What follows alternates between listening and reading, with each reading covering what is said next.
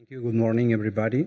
So, cardiovascular risk is a multifactorial condition, and it's well resumed in this SCORE cardiovascular risk assessment, and depends on, and there are different stages of risk that depend on the presence of other risk factors, organ damage mediated by hypertension or cardiovascular disease, and this is also according to the grade of hypertension.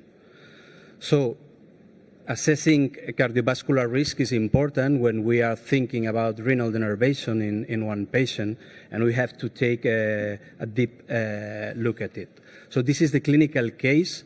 It was one of the first patients that we treated in our hospital. It was in 2012, and it was a 55-year-old male, former smoker with diabetes, with diabetic polyneuropathy at that time, and he had also hypertension, and he had coronary artery disease with an inferior myocardial infarction that was treated with PCI, and he was also, he had an ICD implant just because the different episodes of ventricular tachycardia, and he was also on atrial fibrillation. So the hypertension history was diagnosed 15 years ago and became difficult to control for the last 2 years. So we have a full screening of secondary hypertension causes that was negative.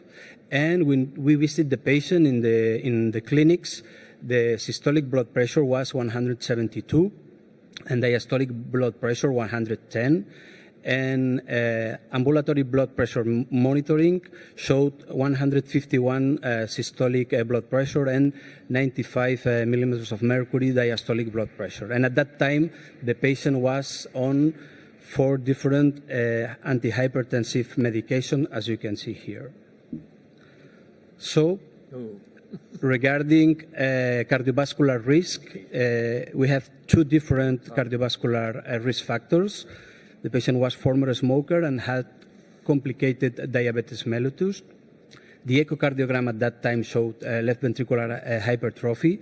And as you can see in the CT that we performed prior to renal denervation, there was a severe calcification in the aortic and the iliac system.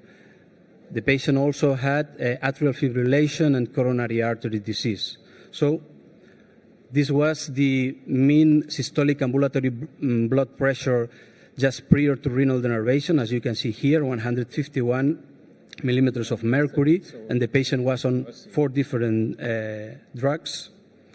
And at 6 months, the systolic ambulatory blood pressure improved and was below 120.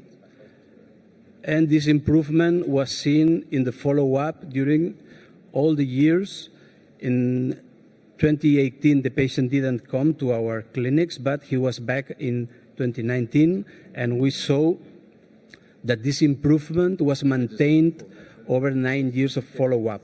So we have, prior to renal denervation, 151 millimeters of mercury, mean systolic blood pressure, and the mean in the 9 years follow-up was below 125.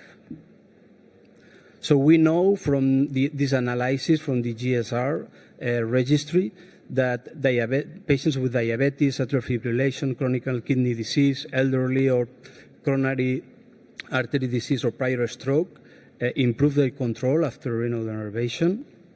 And we will present on Monday this analysis that has been performed on the patients of the global registry regarding the burden of cardiovascular risk processes. And I can advance that the results are quite good in these patients with high and very high cardiovascular risk. Thank you very much.